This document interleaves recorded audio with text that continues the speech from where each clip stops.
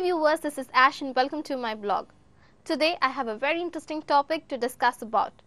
The issue of allowing women on submarine that has been considered and rejected quite several times since 1994. Midshipman Jessica Wilcox, who graduates from US Naval Academy in Annapolis, is among the first group of women to be tapped for elite force, one of military's last all-male bastions.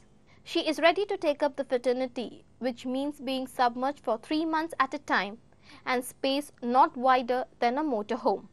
The Navy has announced last month that it would place women on submarine crew.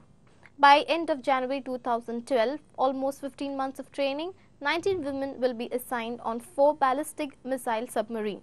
In spite of the decision that opens prestigious career path to women and increases Navy recruiting pool for submarine posting, 550 retired and active duty military personnel as well as their spouses argue that submarines are no place for women.